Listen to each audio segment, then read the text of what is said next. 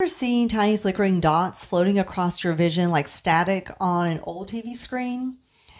If those dots never go away or they linger, even when you close your eyes, you may be living with something called visual snow syndrome. This is a real neurologic condition that doctors are only beginning to understand and recognize. Visual snow syndrome is not just about the eyes themselves. It's about how the brain processes what we see.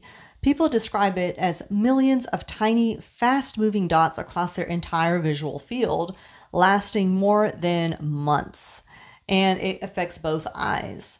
For years, it was mistaken for an aura as a part of a migraine headache.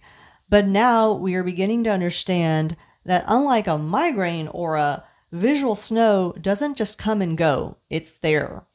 Now, in addition to the snow-like effect, patients will often have other visual problems. They may see trailing images called palinopsia, where objects seem to leave a faint shadow. They may be sensitive to light. They'll struggle with the light indoors, fluorescent bulbs, and they'll prefer darkened environments. That's called photophobia.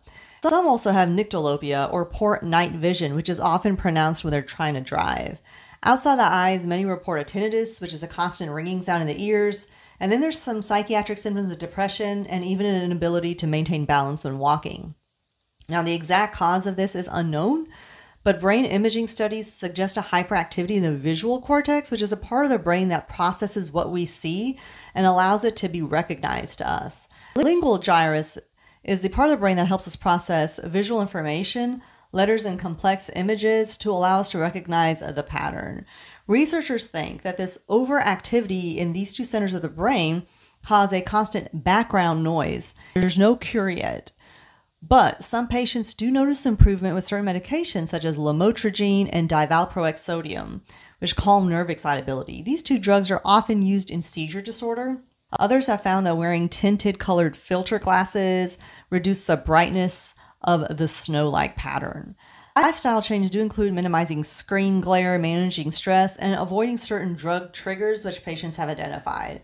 Visual snow can be frustrating, and it may often be misdiagnosed as a migraine or other form of headache. It is considered under the umbrella of headache diseases. I'm Dr. Nazin Jamal. I'm here to make the medicine make sense. If you like this content, give me a thumbs up and subscribe.